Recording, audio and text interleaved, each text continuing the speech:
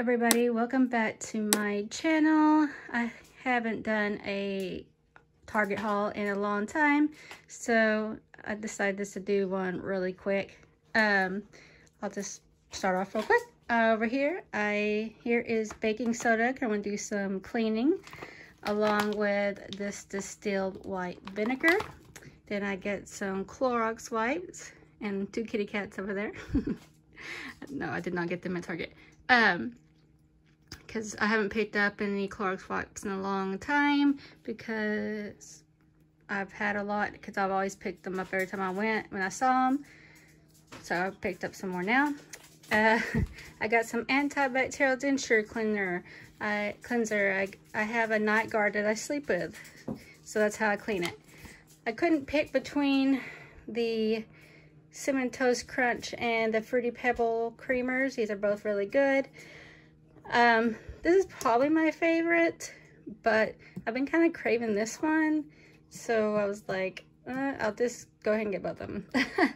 I got this hat. Well, James thought it was really cute, so I let him get it. And then this little frisbee thing, and these were both in the dollar bin, or the dollar spot. This was $3 and this one was $1. And then James really wanted some Fruit Loops, so I let him get some Fruit Loops. Sorry if you can hear my dog. He decided to start eating as soon as I started doing my haul. Anyway, sorry about that. So let's see, where was I? We have a lot of Kid Fresh, and when I go to Kroger, every single time, I'm going to stop asking. They always say they have chicken meatballs on the website, but every time I go, they always end up giving me chicken nuggets. And so we have like 5 things of chicken nuggets in the freezer, and I think Hannah is done with them. I'm surprised James isn't yet. So, I didn't get any chicken nuggets, but I did get some chicken strips, but this is ranch seasoned chicken strips. I've never seen these before. I'm going to try to see if trick Hannah, and see if she will eat these. They also have pureed cauliflower in them, so she might like the twist of the ranch seasoning in it. And I got the chicken meatballs, and then I got, both the kids like these pastas. We have another one in the refrigerator, the other kind, but this is the marinara pasta with cauliflower, and then the white cheese mac and cheese, and then the fish sticks. They both really like the fish sticks. Then James says, I don't believe James has ever had Dunkaroos before. So I got, and these are yogurt kind, so I let him get that and to try that out.